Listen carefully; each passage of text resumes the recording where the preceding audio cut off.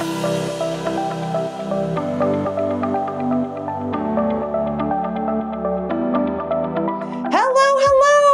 am Jessica Butts. Welcome to the Front Seat Life podcast, where I help you learn to be unapologetically who you are and live your life from the front seat through personal development, self-awareness, and real and raw conversations about life, love, and business. I'm a former psychotherapist and couples counselor turned author, speaker, coach, and lovingly, well, I hope so anyway, been nicknamed Jessica Kick Butts because I believe sometimes we need hand holding and sometimes we just need to be told the freaking truth, even if it hurts a little. So each week I'll be sharing truth bombs, life lessons, powerful interviews, and intuitive insights to empower you to get up, show up, and live your life in a new, powerful, authentic way. So if you're ready to climb into your front seat and embark on a journey of total transformation, you have come to the right place. Start your engines. Let's do this.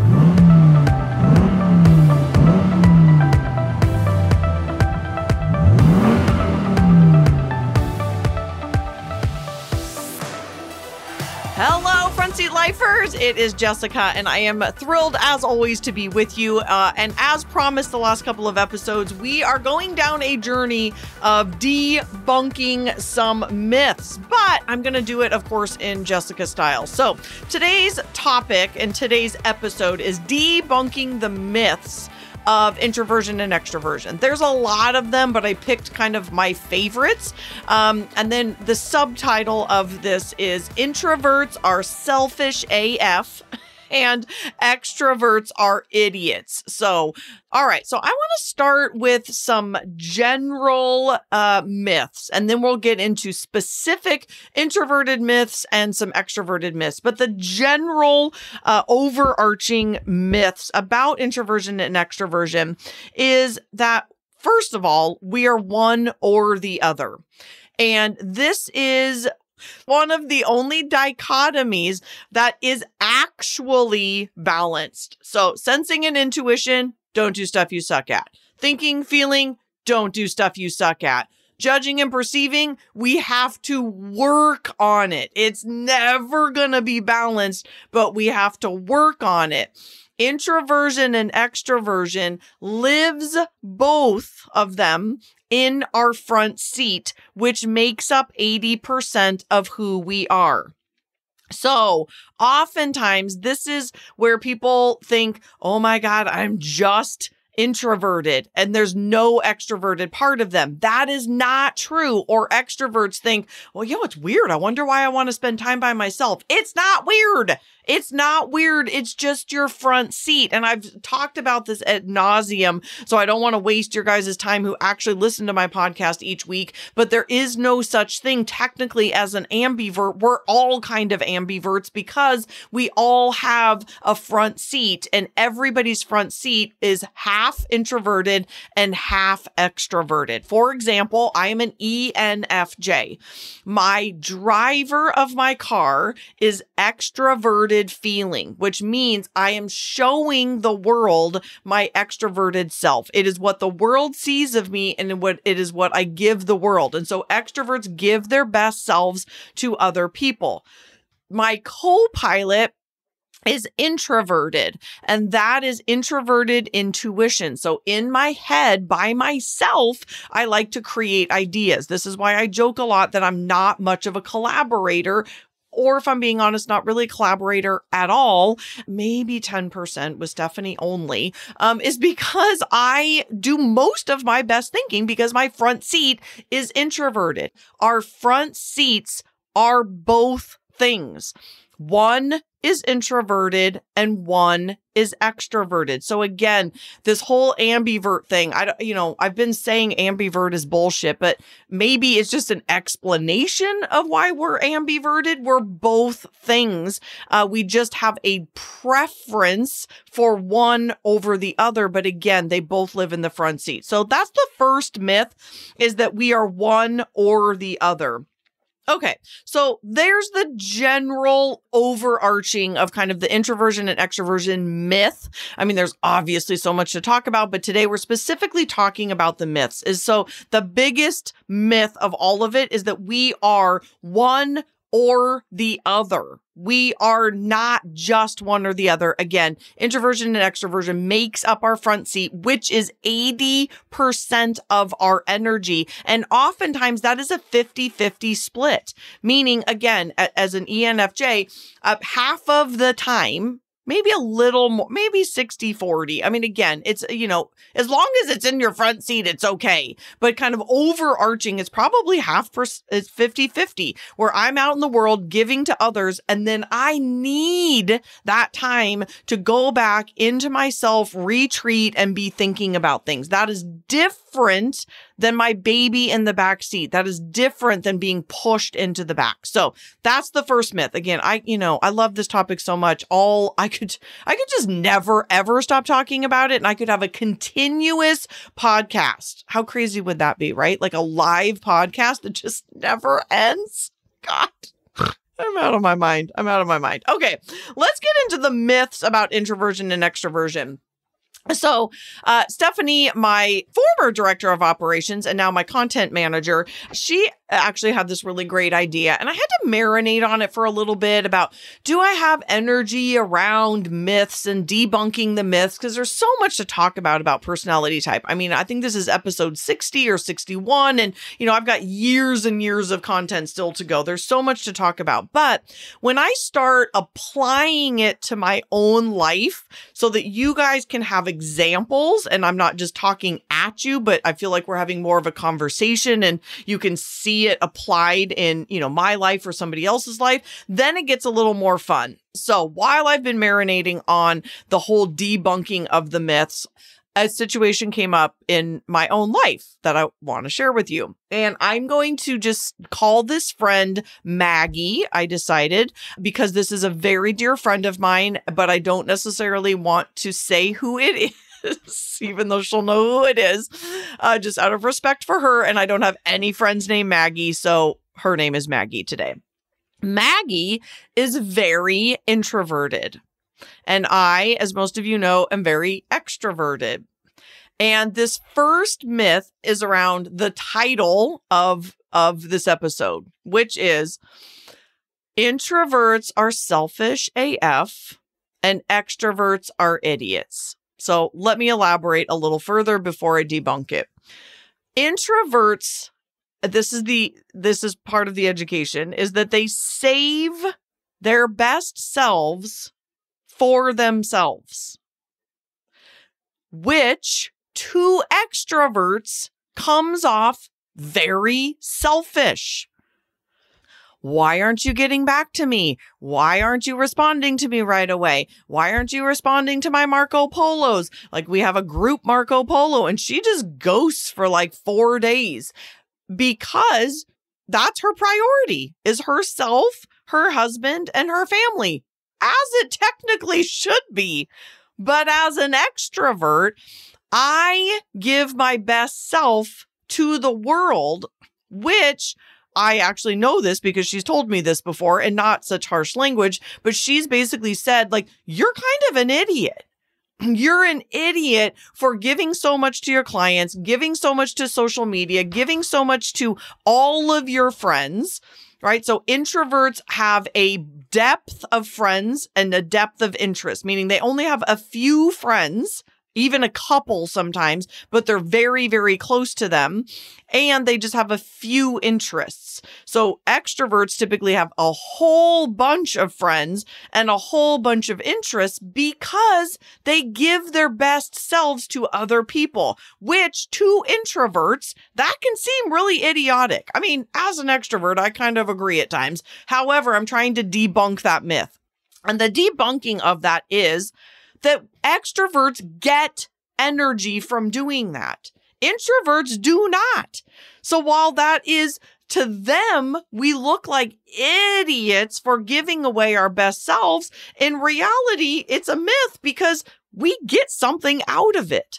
we get energy, we fulfill that part of ourselves that is very much needing that connection. So introverts, on the other hand, our myth about them is that they're selfish, because we are wondering, where are you? Why aren't you getting back to us? Why aren't you connecting? Why aren't you doing the thing? So while the first myth was they're balanced, we still always have a preference. And introverts prefer to be alone or to be with very few people that they trust very much. Those that they allow into their lives. They do not and will not open up to people that they do not deem appropriate or worthy, really, worthy.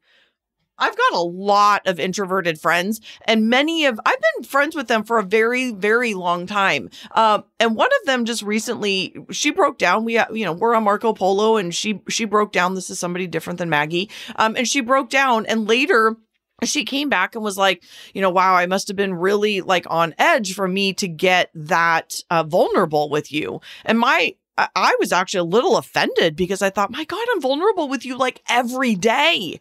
Like every time we talk, I'm vulnerable. But that's extroverts, is that's what we want to do. We want to connect. We want to open the floodgates. We want to talk about emotions. We want to go there as feelers. This is not true for thinkers. So let me be clear about that. Extroverted feelers in particular, like that's what we want. But for introverts, that takes a little bit more for them. Even as a very dear friend to this person, that is going to another level for them, because they hold that so close. So that's basically the first myth that I wanted to kind of debunk, is that extroverts are idiots. We're not. Most of us anyway.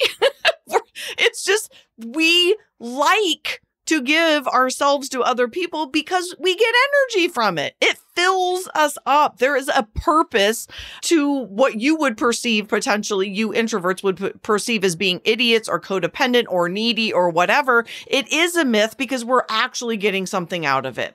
And so the other side of the coin with the introverts is that obviously introverts are not selfish. I mean, again, not all of them, like everybody can be selfish, not just introverts, but extroverts too, is that they're not selfish. It's just that's how they also get their energy. They recharge their energy by being alone.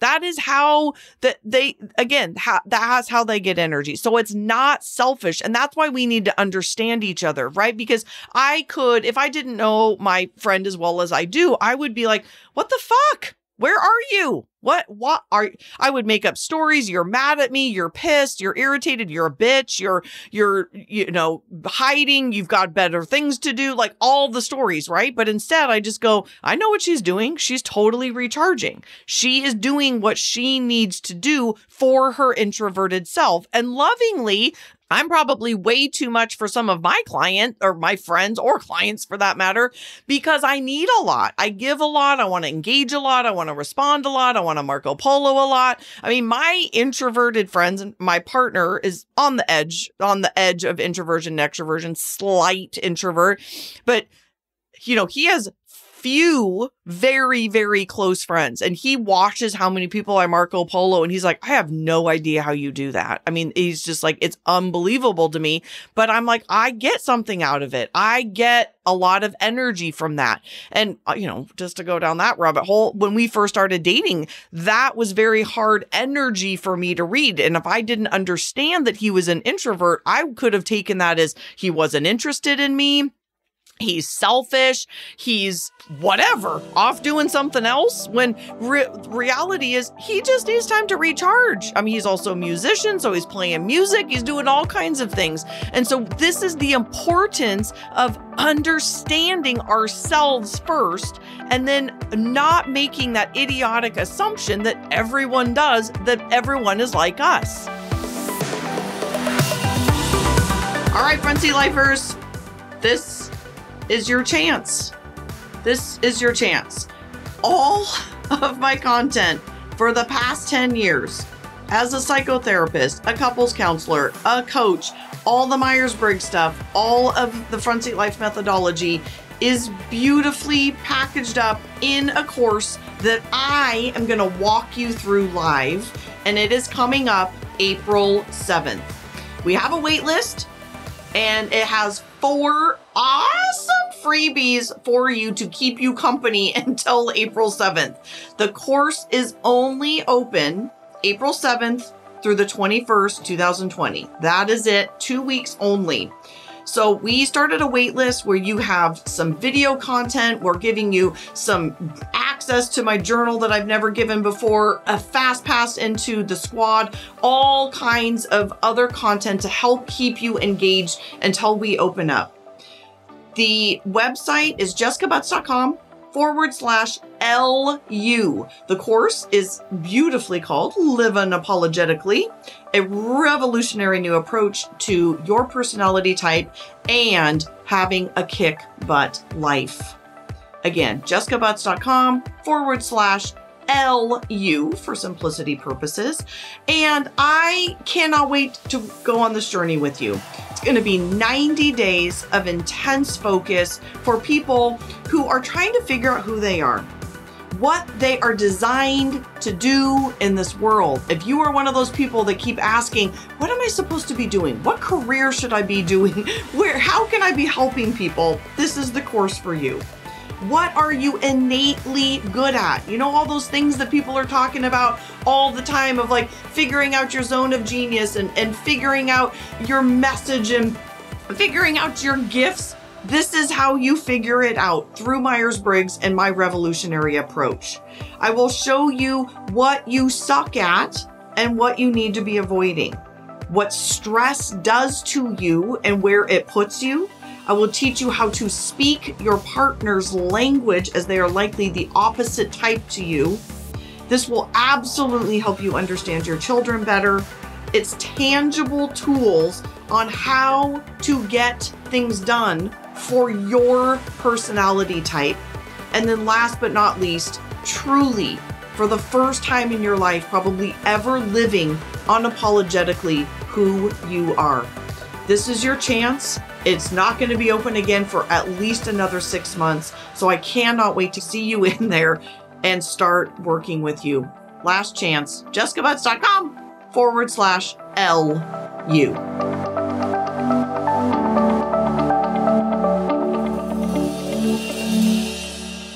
Like most of my very best friends and my partner for that matter are introverted. And so if I think their energy is like me and why aren't you texting me all the time? And where are you 24/7? And why don't you do this? And why don't you do that? That's how I am.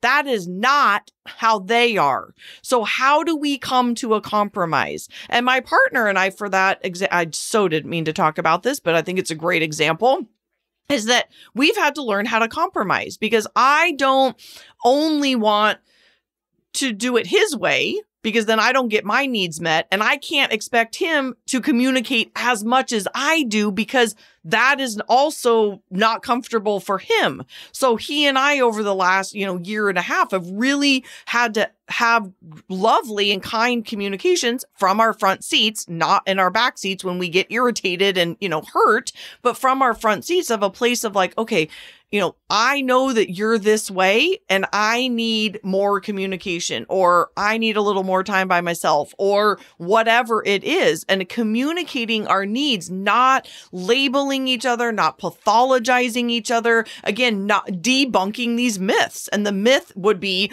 you're not interested. You don't think about me, you don't whatever, when nothing could be further from the truth. We just have different energies. So this example with my fake friend, Maggie, I almost forgot her fake name, Maggie, and my partner right now. Like these are very poignant examples. And again, I like sharing things with you guys when there are some examples that I can, so that you can see yourself in them. Again, really, this has nothing to do with me. This is about you guys being able to see yourself through stories and examples versus me just talking at you. So I hope to God that this is helpful.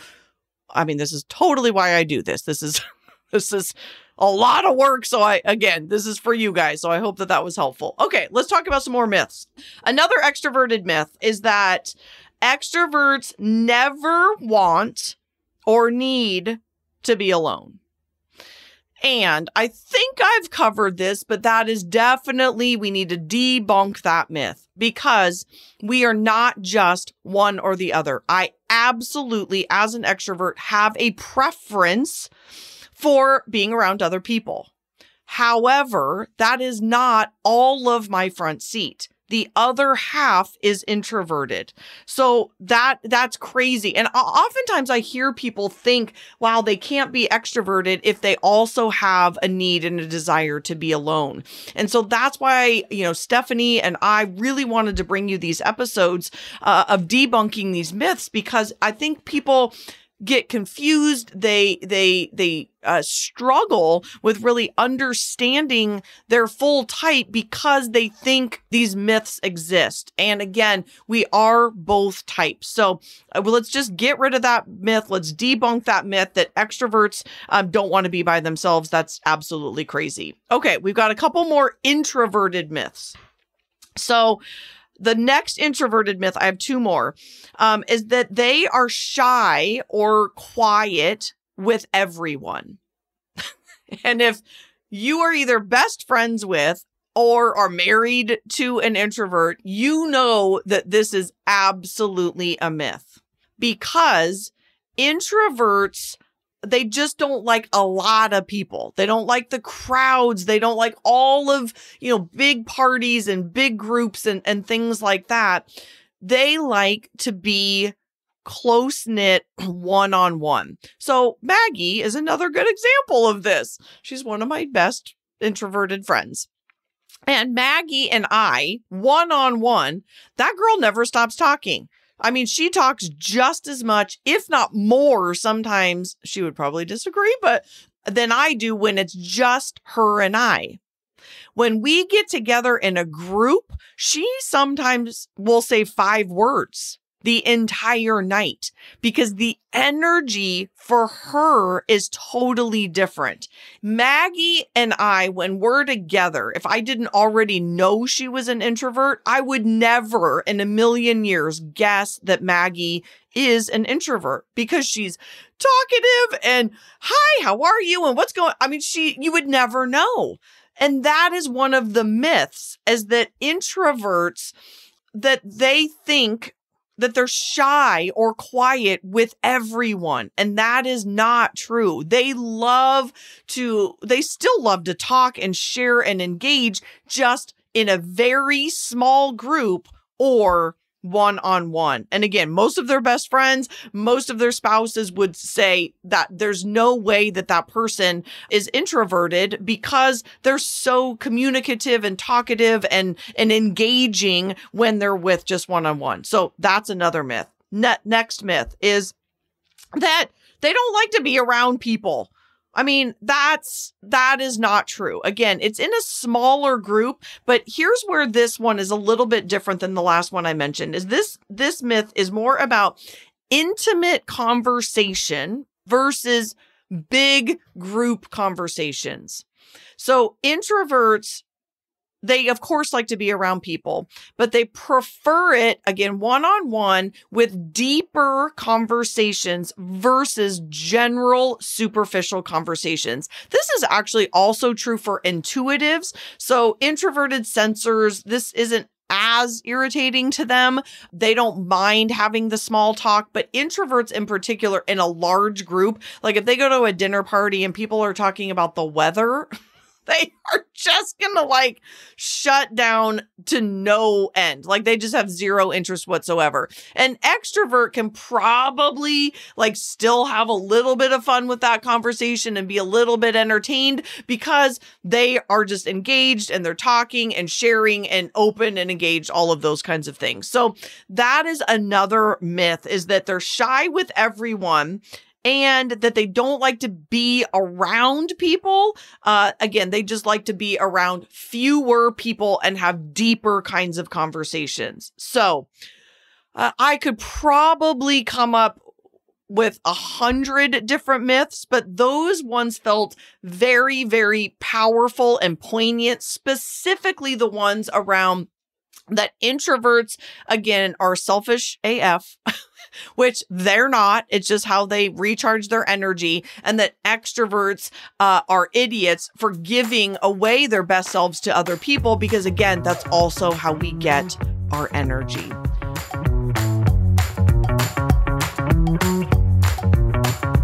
Today's type tip is about sensors and intuitives.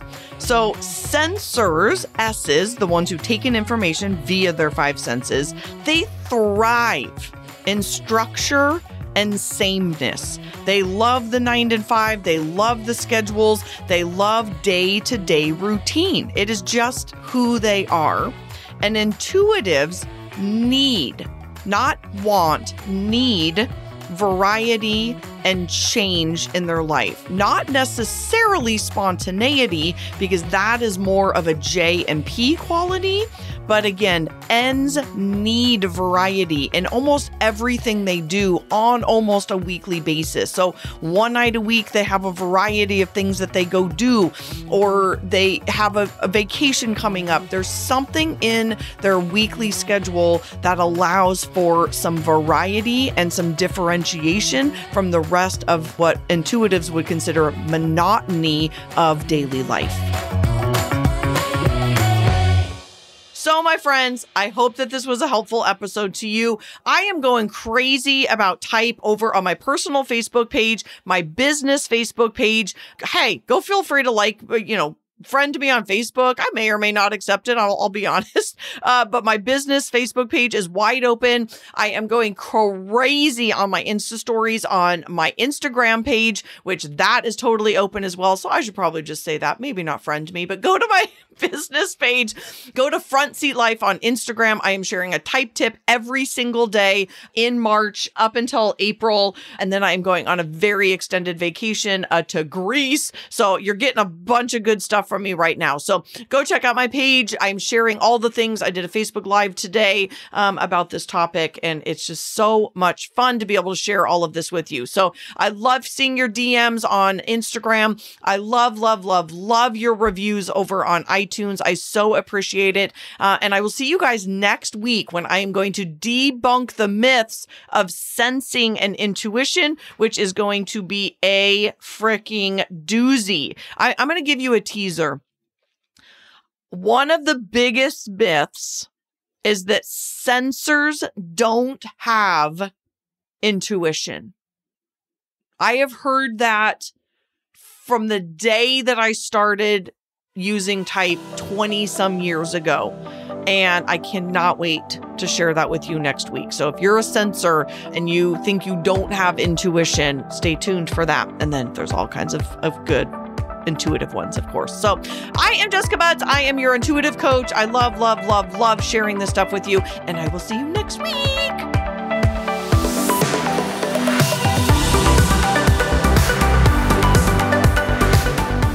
From the bottom of my heart, truly, thank you so much for listening. I know that you have a ton of options, and the fact that you are taking time to listen to the Front Seat Life podcast means absolutely everything to me. If you're interested in learning more about the Front Seat Life way of life in the community, there's a couple ways that you can do that. First is always starting with your personality assessment tool. It's available on my website at jessicabutts.com. It's totally free, and it will help you figure out your personality type so you'll have some idea of what we're talking about. Next is, if you're interested in hiring me for a keynote or some coaching or strategy days or the fabulous and amazing Front Seat Life community, you can find out all about all of that at jessicabutts.com. Thank you so much for listening, and I'll see you next time.